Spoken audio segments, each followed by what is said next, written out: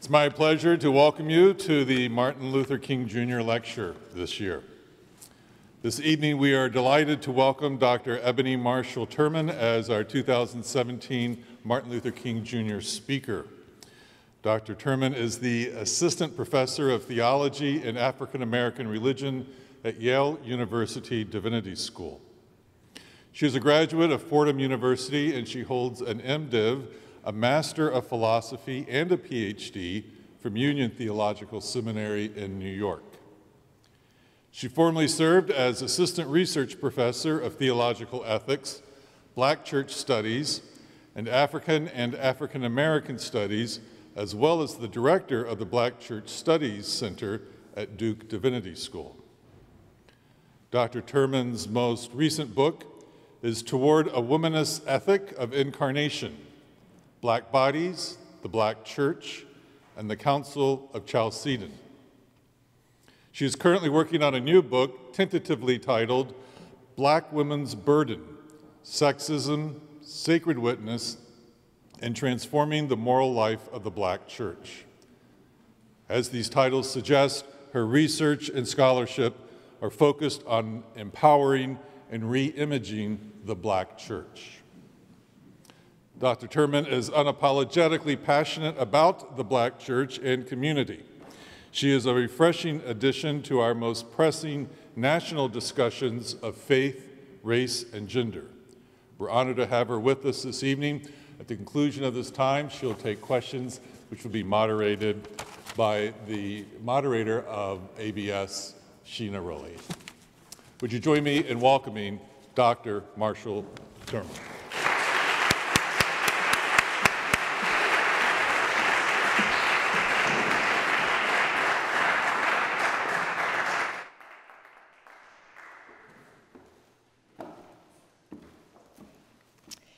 Thank you so much, President Barnes, for that warm introduction and for hosting such a wonderful dinner this evening. To the faculty and staff who are gathered in this place tonight, and to especially the Black students by whom the invitation from President Barnes was extended for me to be present with you tonight, most especially Sheena and Kevin. Thank you for having me. I am delighted to be here and to share with you the beginnings of some thoughts that I am having around the ethics of unfreedom and the aesthetics of invisibility. So tonight, I hope that you will think with me on the topic of men and mountaintops: Black women, the ethics of unfreedom, and the aesthetics of invisibility in the movement for Black lives. In considering the approach of the 50th anniversary of Martin Luther King Jr.'s assassination, tonight I'd like to briefly look back to engage the iconic "I am a man" signs worn by strikers during the 1968 Memphis sanitation strike as a site of inquiry into what I have characterized as the aesthetic absurdity of Black women's invisibility along the spectrum of the Black freedom movement in the US. Even as the Memphis strike, which would be King's last campaign, is read adjacent to the backdrop of guiding meta-narratives of Black bestiality and dishonorability that are consonant with US slavocracy and its concomitant Jim Crow, which makes sense of and has made room for scholarly emphasis on the various meanings of the "I am a man" slogan, toward the emphasis, in fact, of its gender neutrality as a call for human rights, the question remains for the Black womanist ethical inquirer: what does the assertion of manhood as a politics of hope toward the approximation of Black freedom actually accomplish? Does it uncover the desire of Black men to access white, cisgendered heteropatriarchy, or does it do something else altogether? while asserting that freedom is the core of the prophetic Black Christian tradition that propelled the Memphis event and that largely guided the moral compass of the late 20th century civil rights movement. Tonight, I am particularly interested in exploring the continuity between anti-Blackness and patriarchy in church and society through an assertion of the moral paradox of sexism in the Black church. Indeed, a paradox insofar as its institutional espousal of Black freedom does not correspond with its regular practice of binding Black women to sacralized politics of silence and invisibility.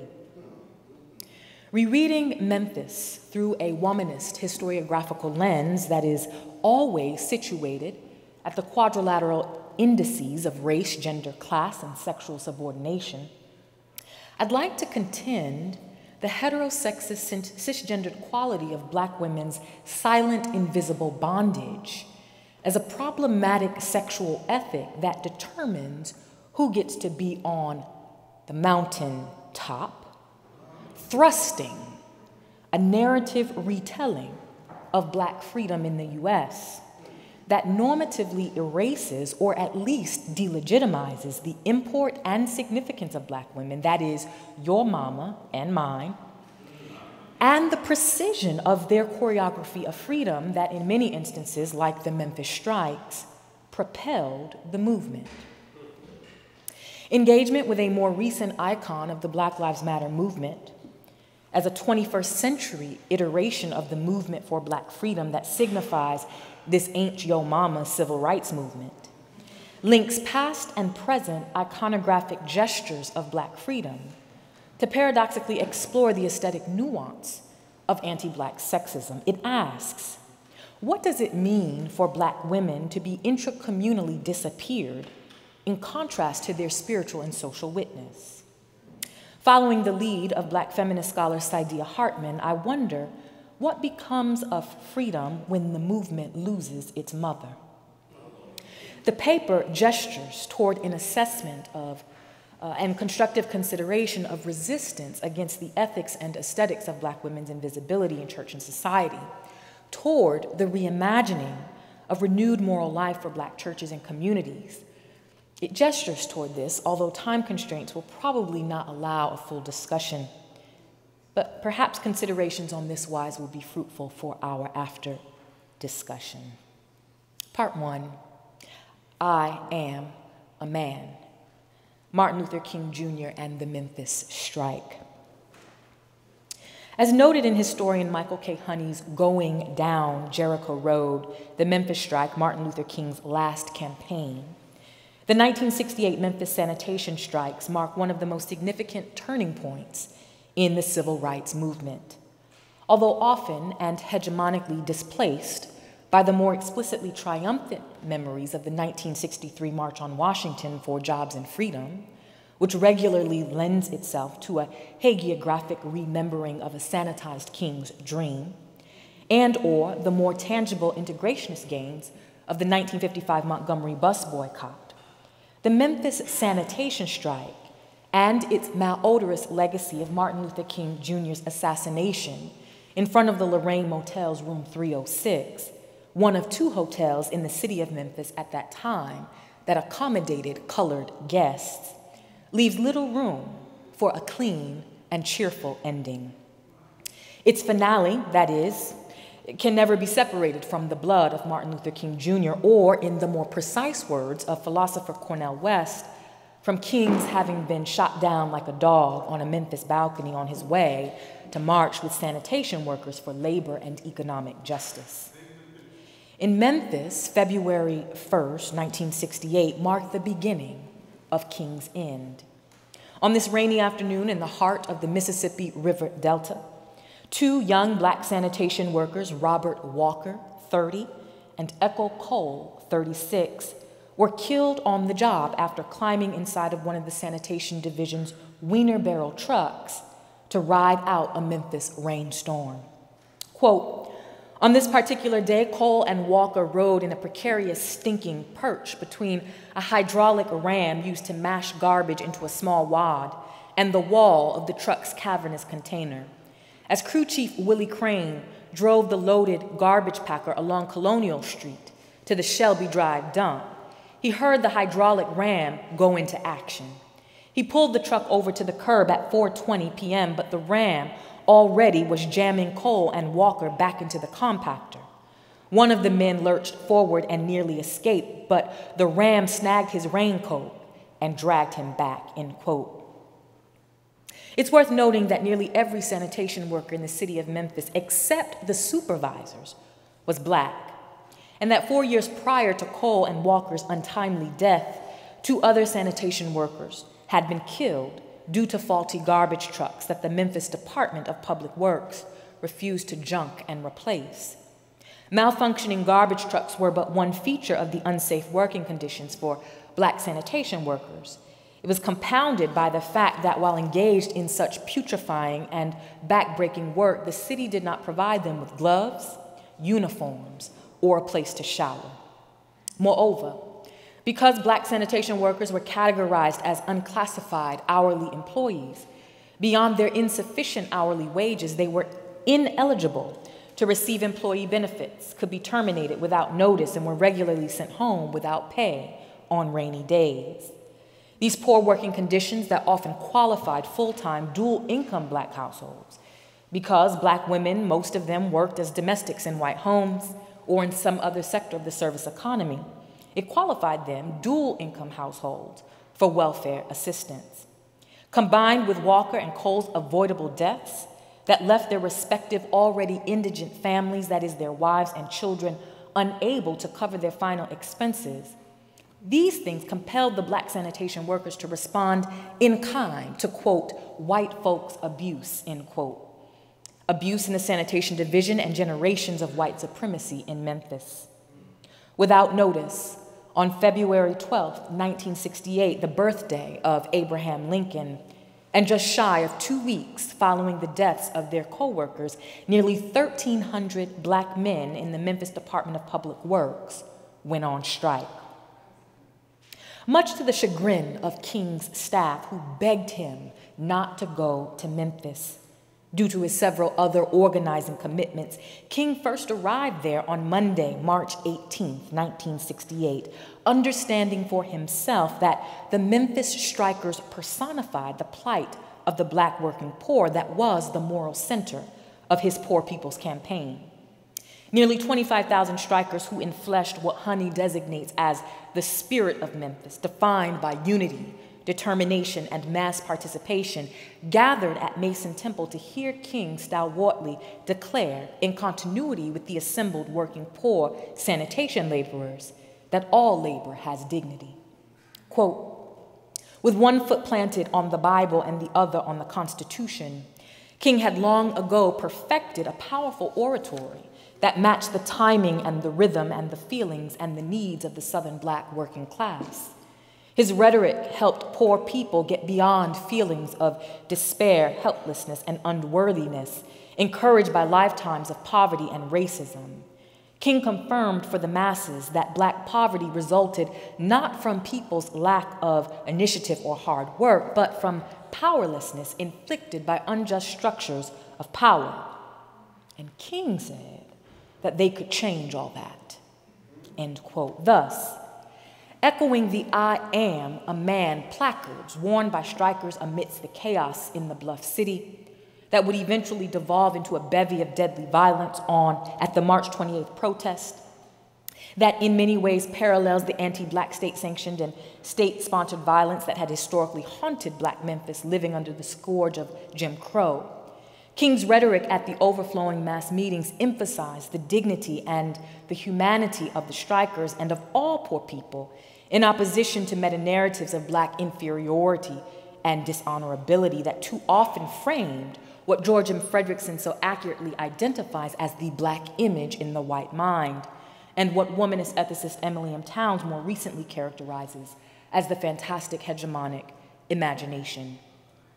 In spite of Mayor Henry Loeb's plantation-style paternalism that underscored his public designation of black Memphians as his Negroes, in ways that eerily correspond with Donald J. Trump's recent designation of the one visible black person at one of his many presidential campaign rallies as my African American.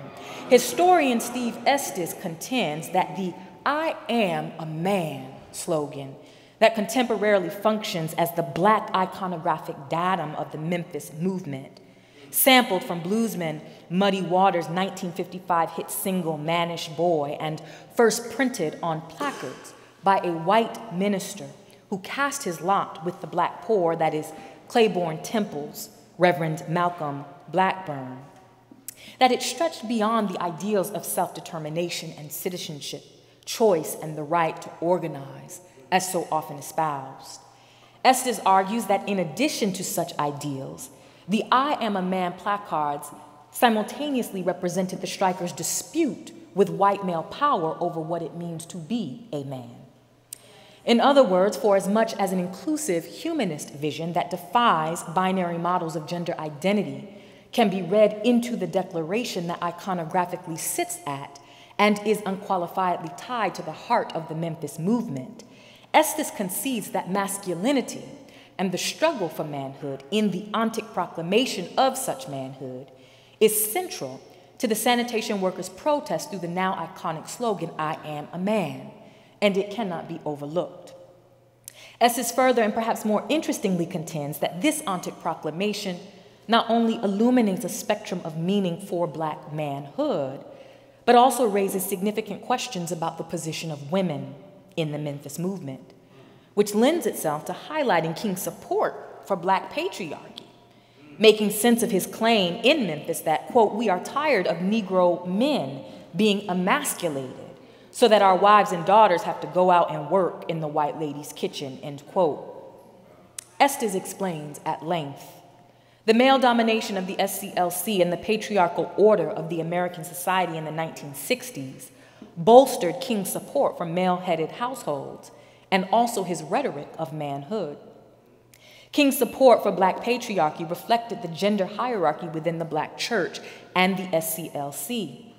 SCLC's direct action campaigns, nonviolent philosophy, and faith-based inspiration had won countless women supporters and staffers for the organization, but the organization's leadership ranks remained dominated by men. These were preachers, accustomed to a world of congregations and choruses where women predominated but men led, end quote. Said differently, for all the gender-neutral intent typically ascribed to the proclamation as icon, "I am a man" begs a very straightforward question that echoes womanist sociologist of religion Cheryl Townsend Gilk's classic study of black women's experience in church and community. What about the women? That is, what about the black women, many, if not most of whom did, in fact, work as domestic laborers, but also did much more than that? Such inquiry might be contested on the grounds that the Memphis strike was propelled by the labor conditions of the all-male sanitation workers in ways that make sense of manhood and a masculinist moral scape as necessarily central to its appeal. Given the primary gender identity of the sanitation workers, it could be argued, that their assertions of manhood are properly situated, and perhaps they are. The questions that emerge for womanist ethical inquiry are not directed toward the veracity and/or viability of ontic self-proclamation in the face of the threat of non-being. In fact, womanist ethical method privileges radical subjectivity as the first tenet of its constructive theological and ethical task. That said, this project is not about hating on black men, which is a familiar intercommunal charge against black womanist thought, especially as it endeavors to interrogate the moral managers of the prophetic black Christian tradition. Instead, it is primarily concerned with the qualitative measure of manhood, its gendered implications, and the how of its situatedness in relationship to the women whose lives and life chances in this instance were equally circumscribed by the racist and economically unjust labor practices that precipitated the Memphis campaign, as well as they were multilaterally jeopardized by the realities of gender subordination. A womanist hermeneutics of identification ascertainment as it is appropriated from theologian Dolores S. Williams' Hageritic task, compels the uncovering of women's stories that are typically elided by the insidious nature of binary gender hierarchy. It asks of the Memphis civil rights icon, who were the women involved in the 1968 strike? What happened to the wives of Robert Walker and Ethel Cole, who could not afford to bury their husbands? How did the women manage to sustain their homes economically on meager domestic salaries as Black dual-income households were under siege by Loeb and the city council's obstinate opposition? Maxine Smith is rarely highlighted as the direct Memphis connection to King, beyond James Lawson, who was at the time a Memphis transplant. Smith first met King when she was a student at Spelman College, and he a quiet, unassuming student at Morehouse. What about Laurie Sugarman, Phi Beta Kappa from Wellesley College, who along with Smith earned a master's degree from Middlebury College in Vermont before going on to earn the degree of Doctor of Philosophy at Johns Hopkins University after being denied at Memphis admittance to Memphis State. In 1959, both Smith and Sugarman would go on to sue and defeat segregation at Memphis State University, and together through their club work would build the membership of the Memphis NAACP into the largest in the South, so that Black Memphis was primed to fuel the labor and civil rights movements to emerge from the sanitation strike in the late 1960s. Or what about Cornelia Crenshaw, who worked as a manager at the Memphis Housing Authority for more than 27 years as one of the few Black women in city employment with a white-collar job? Contending that women proved to be as strong as the men in supporting the strike, Honey posits, quote, Cornelia Crenshaw began recruiting women as typists, telephone callers, picketers, and fundraisers. She worked late into the night making sure the workers' families, some of whom had as many as 18 children, received food and financial support. Or how about the poor Black women strikers who worked at the Scripto Pen and Pencil Factory in 1964 Atlanta, making $400 less than the minimal poverty level for full-time work? Women, poor Black women, who caught the attention of King by way of C.T. Vivian, the director of the SCLC affiliates. The labor and resistance of these Black women strikers in Atlanta 4 years before the sanitation workers would strike in Memphis helped crystallize for King the need to connect the demands of labor and civil rights that would become the catalyst for his Poor People's Campaign for economic justice that eventually led him to Memphis in the first place. What about these women? Not to mention the direct link that must be made between the urgency of King's Memphis detour and the fact that it was Gladys Carpenter, a veteran marcher who had participated in the 1965 Selma to Montgomery March, and James Meredith's deadly 1966 March Against Fear from Memphis to Jackson that was billed as for Black men only. It was Gladys Carpenter whose foot was run over by a police car being used as a weapon during one of the first strike marches. Her cry, "He runned over my foot," launched the first direct acts of police retaliation against the Memphis movement that would ultimately compel King further down his Jericho road. Part 2, I'm not fearing any man. The disappearance or silent invisibilization of these women and so many others who will forever remain nameless in the annals of history is not a coincidence.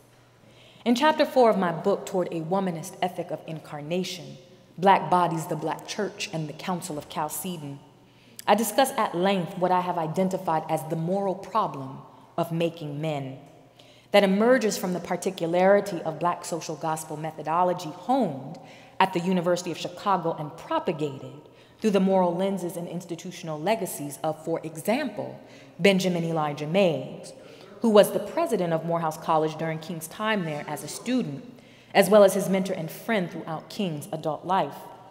In short, I argue that the prophets, P-R-O-F-I-T-S, of Black manhood Rather, the profits of manhood, namely a self-determined humanity that freely authors its own liberation in opposition to, quote, subservience, obsequiousness, adjustment to little or nothing, the swallowing of insults and low-paying jobs, end quote, permanently elude Black women because its conferral is first dependent on male-embodied normativity.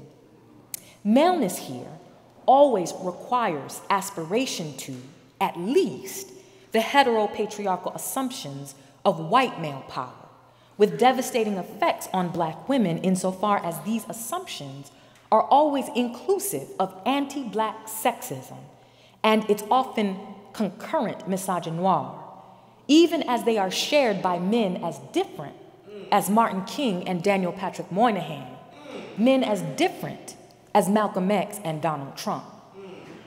In interrogating the icon of the Memphis campaign through Black patriarchal rhetoric and praxis as it can be identified in King's witness, I'm attempting to uncover the complexities of Black women's oppression, namely the ethics of unfreedom, or Black women's bondage to anti-Black sexism, that both erases them from history and delegitimizes the value of their contemporary work.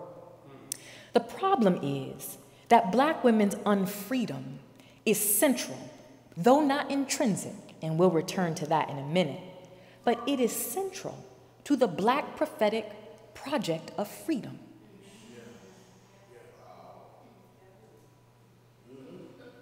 A project. I'm gonna say that again, because that's very important. The problem is that Black women's unfreedom is central, though not intrinsic. It is central to the Black prophetic project of freedom. A project that is employed in church, academy, and society as a beacon for the work of justice making. I'm asserting then the profoundly problematic reality of justice making that demands Black women's subordination and or the disappearing of Black women through narratives that silence and invisibilize, as if, echoing womanist ethicist Katie G. Cannon, the Black woman's story is not true, that they weren't there, that they didn't exist, that they did not contribute meaningfully. Such disappearing acts are most often made visible in the triangulation of Black women's oppression insofar as they are circumscribed by white men, Black men, and white women. When white men, Black men, and white women get together, notice where Black women and other women of color are situated in relationship to their leadership paradigms. They are typically not there, even as claims of diversity and justice can be espoused based on the inclusion of racialized and gender subordinates, respectively, Black men on the one hand, white women on the other. Diversity. What I am trying to get to here, through Memphis, is more about us than about King. That is the moral failure that attends the configuration and remembering of Black ethical and political leadership in church and society.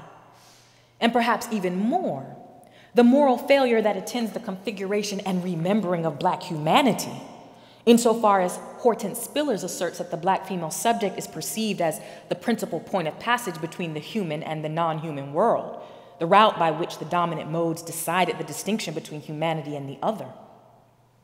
Liberating visions of the gendered aesthetic and influence of Black leadership, propagated by Black radical liberationists and even evangelical traditions, as well as by whites, more specifically white men, who are oriented toward getting the race question right, without attending to the criticality of intersectionality and assemblage, always at stake for, as Jacqueline Grant argued, the slave of slaves, binds Black women to debilitating social subordination rooted in Victorian sexual propriety, which demands that men be on top with no questions asked, which is its own form of violence. This theological dilemma and ecclesial paradox formally compelled womanist theological imagination to contend in defiance of the Black and feminist liberationist theological projects, that God does not liberate everybody, and neither does King. Even as the meta-narrative of his unquestionably vital, world-transforming, and enduring work for which his life was taken suggests otherwise. King may not be the key to Black liberation, as indicated by the 21st century movement for Black lives manifesting now in Black Lives Matter. He may not be the key. I know this is the King lecture. It could be the Ella Baker lecture. It could be, this is the King lecture. But he may not be the key. And until we get that straight, insofar as the veneration of King's much celebrated heteropatriarchy paradoxically runs through prophetic Black Christian social and ecclesial commitments, Black women and our sexually minoritized queer kin will continue to be disappeared by the mountaintops of masculinist history that embrace the notion that, quote, men are more powerful than women, that men preach stronger than women, that men should have control and authority over women's lives in ways that too often abandon Black women quite literally to the missionary position.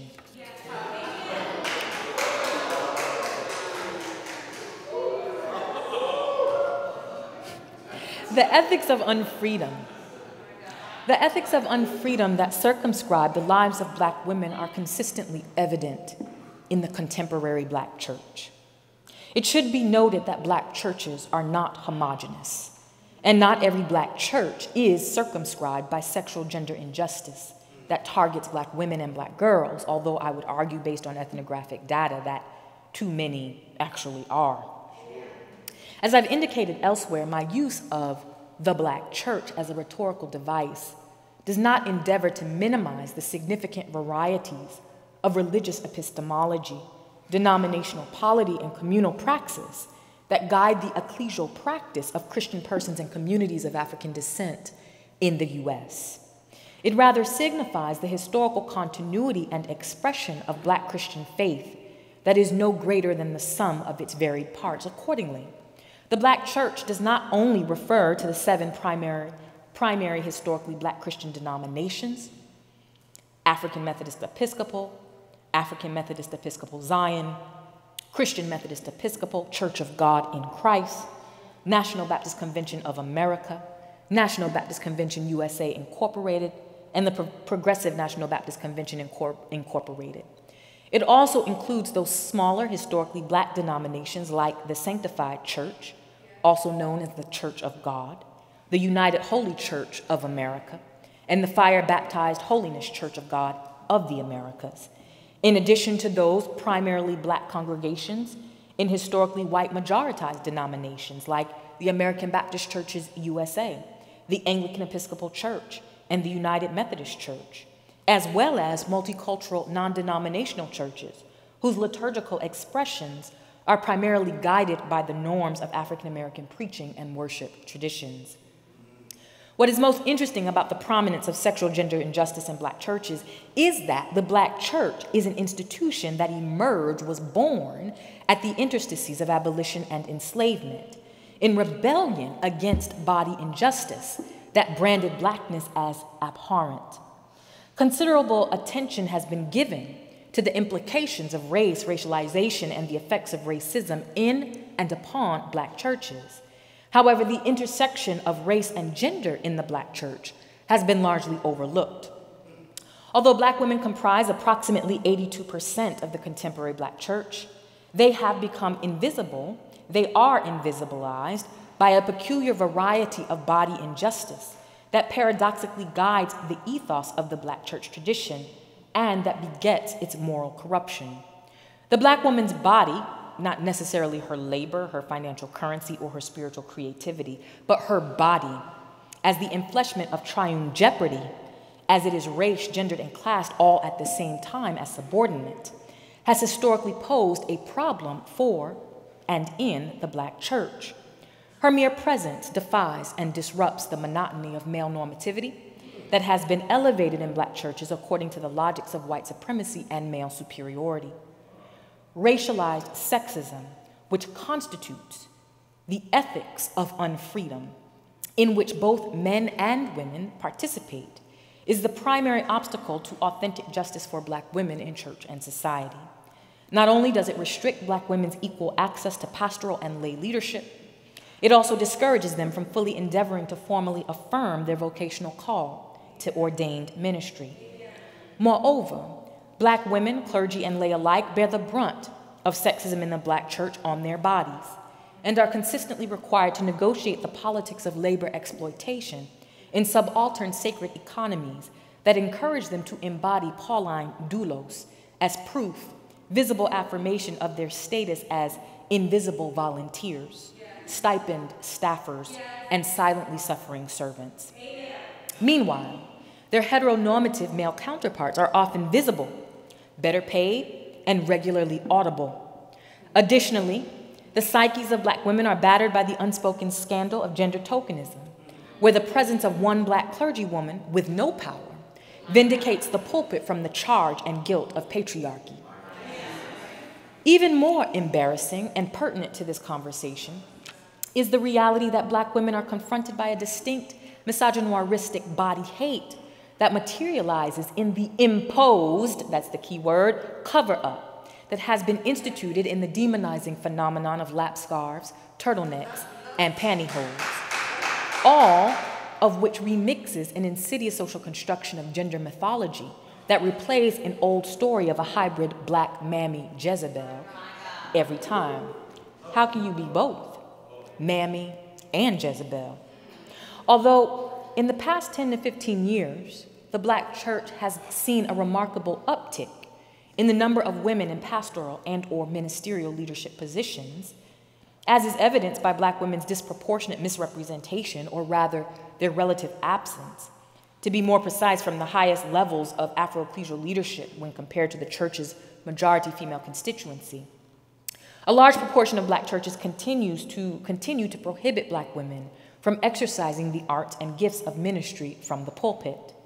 In fact, in recounting this Black church reality, I distinctly remember my own experience as a licensed and ordained minister in the National Baptist Convention, USA, Incorporated, as well as a theological educator.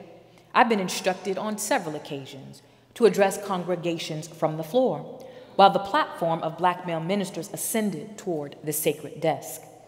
The masculine erection of the pulpit that notably defies Black church origins as slave religion begets the sort of sexual gender discrimination that regularly excludes women from ordained ministry and restricts them to lay service, like teaching in the Sunday school, singing in the choir, answering the phones, and cooking in the kitchen, all of which are no doubt significant service that often constitute the principal viability of a congregation and concretely serves at least 2 of the 3 tables of an ordained, though typically male, diaconate.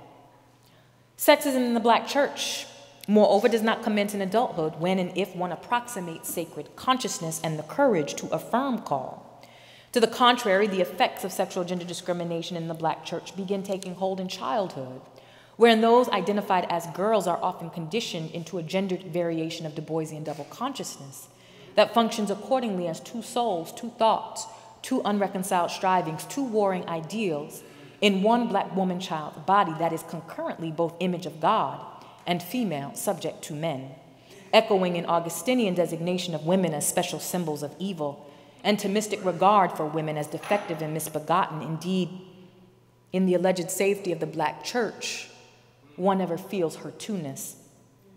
As I note in my forthcoming book, Black Women's Burden, Sexism, Sacred Witness, and Transforming the Moral Life of the Black Church, strong arguments can be made about the social and psychological effects that Black women's invisibilization, their disappearing, their marginalization in the church, not just in the history books, but in the church has, as well as the paralyzing spiritual trauma that accompanies preaching misogyny from the pulpit in ways that insult, shame, and spiritually wound.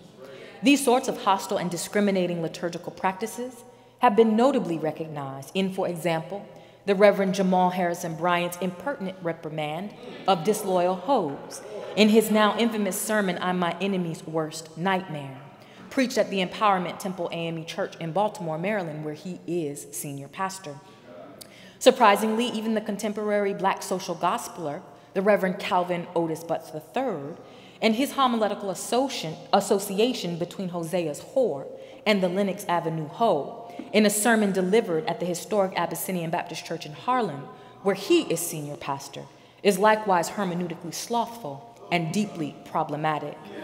Similarly, Juanita Bynum's recent viral soliloquy concerning the necessity of Black women combining their hoe with God's lee toward the approximation of divine holiness is one example of the ways in which Black women participate in their own subjection through the performance of patriarchy in drag. The corresponding demonization of Black girls' bodies in the Black church, however, is equally intriguing insofar as it situates their bodies, apart from their practices, on a moral fault line. In this way, the Black church, as a supportive institution that is supportive of what woman and systematic theologian Kelly Brown Douglas asserts as the white cultural attack, and what Black feminist anti-colonial geographer Catherine McKittrick identifies as state-sanctioned human geographies that displace and dispossess, targets not only what Black women and girls do, but also who Black women and girls inherently are in service to a top-down binary gender hierarchy that upholds male power. The main point here is to demonstrate the now textures of Black women's suppression, repression, and oppression, according to the intercommunal logics of unfreedom ascribed to Black women because they are not made men. This is your mama's movement. Despite their consistent marginalization in African American churches, Black women and sexual minorities have cultivated sacred spaces within and outside of the Black church in salvific ways. Concentrated interrogation of the historical record, as with Memphis, indicates that Black activist women of faith across the ages have been concerned with both racial and gender justice, especially with respect to uplifting Black women and those they love. In fact, even as they are often disappeared from a normative retelling of the spectrum of the Black freedom movement, their model of faith in action conceived the substance of Black womanism as an intellectual practice and theological task. The spirituality and social witness of Black women like Jarena Lee, Ida B. Wells Barnett, Mariah Stewart, Anna Julia Cooper, among others, paved the way for the non-traditional, as it relates to age, gender, sexuality, and institutional affiliation, assembly of millennial freedom fighters that is most contemporarily identifiable as the Black Lives Matter movement, a movement that is oriented toward justice for Black lives and that was born of the ethical imaginations of Black queer women, Patrisse Cullors, Alicia Garza, and Opal Tometi. Women, not made men, who embody the intersectional identity that is the incarnate aggregation of generational, gender, and sexual disrespectability in the institutional Black church. Although defying the masculinism that consistently guides inquiry into the phenomenon of Black freedom, these young women's social commitment to the redemption of subjugated Black bodies mirrors the moral scape that gave birth to the Black church in America, in opposition to the church's betrayal of Black life, especially Black women's lives, as noted above, by way of its discriminative intra-ecclesial ethics of unfreedom, like sexism, generationalism, homophobia, and cisnormativity, that lend themselves to Black women's bondage and intracommunal fragmentation. Constituted by a diverse range of religious and non-theistic contributors, the contemporary Black Lives Matter movement transgresses the boundaries of any one dogmatic confession. It is grounded instead in praxeological commitments that resonate with the ethical ministry of Jesus to the poor and the oppressed, as illuminated by a liberationist hermeneutic of the Gospel of Luke, not John, to my brother, 4:16, which establishes the proclamation of the good news to the poor as the actionable and explicit mission of God in Christ. Direct action and social media engagement enliven the contemporary justice-making good news that affirms, despite their sociological dispossession, that all Black lives matter.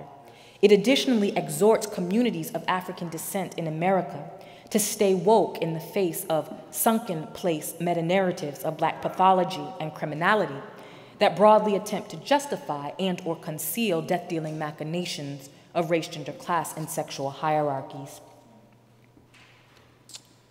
In much the same way that the early civil rights movement was rejected by many Black preachers and churches throughout the nation, prompting in fact the 1961 splintering of the National Baptist Convention USA Incorporated, the largest gathering of Black Baptists in the world at that time, many contemporary Black churches have similarly spurned the Black Lives Matter movement, which is particularly interesting when we think about Black Lives Matter in relationship to the Memphis campaign, because the Memphis campaign was also characterized by deep division between, as King's last campaign, between kind of the young revolutionaries known as the invaders in the Memphis community and kind of the for lack of a better word, old guard.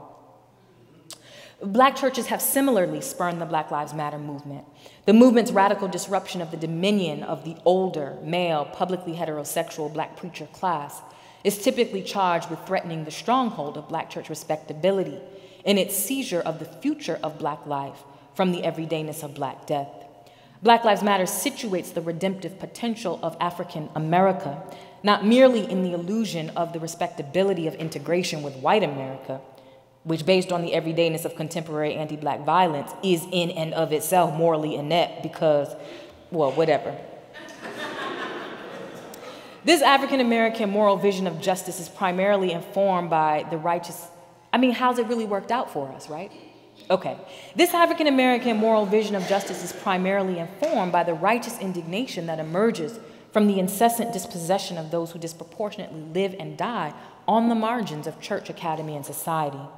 Black Lives Matter unqualifiedly asserts that the liberating power of radical self-love and justice is born not from the quiver of the greatest among us, but from the passionate ingenuity of the least of these, who, as brazenly pronounced in Ferguson, are young and strong and march all night long in defiance of regulating curfews, tear gas, guns, tasers, and even the now time-worn threat of police dogs, all of which, except for the police dogs, were used in Memphis. There they used police cars.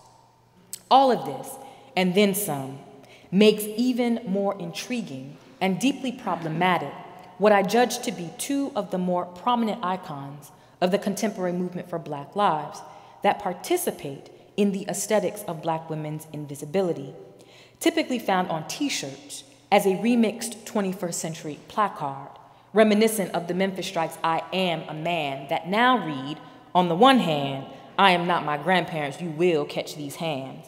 And on the other, and more pertinent to our discussion tonight, this ain't your mama's civil rights movement. Submitting, it seems, perfectly to the hegemony of what Hartman identifies as the will to forget, that guides historical narratives that typically disappear the import of Black women from the Black freedom struggle.